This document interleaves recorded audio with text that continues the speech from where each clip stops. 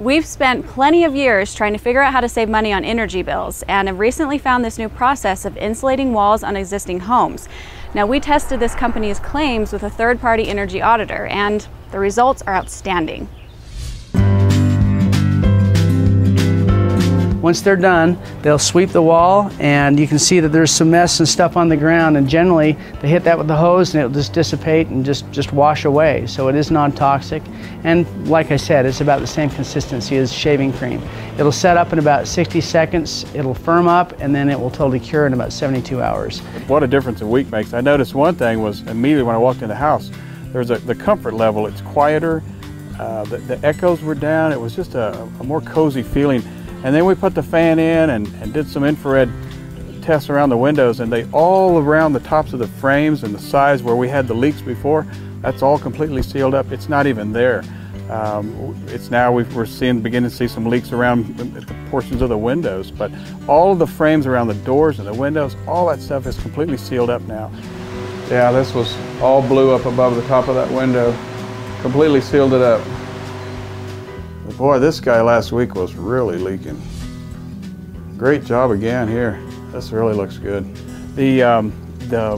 Also they foamed these walls and they insulated the attic, and I noticed a big difference in the surface temperature of the ceiling and the walls. So what a vast improvement, plus the airflow. The house is not leaking as much as it was last week. So I typically saw a tremendous improvement in the building envelope and the insulation of this house since I was here last. And I think that's one of the key things with insulation is people don't know what they've actually got.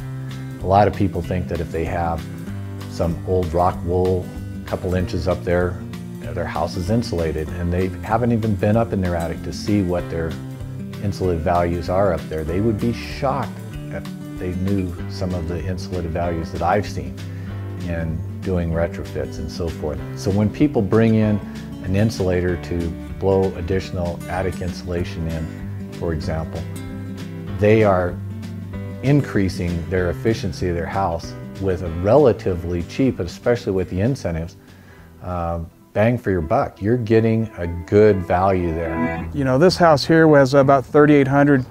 We were sucking through about 3,800 cubic foot a minute. And by caulking and sealing those windows and doors, you can probably drop that down to 1,000. Some of these homes we see 7,000, 8,000 cubic foot a minute for a 5,000 square foot home. And you know, if you can reduce that by a third, then you're going to effectively reduce your utility bills by a third. So the most important thing is sealing the envelope, sealing up the interior of this house to keep the cold air in and keep it from going back out. Then you can work on the insulation, but the most important factor is to seal up that envelope.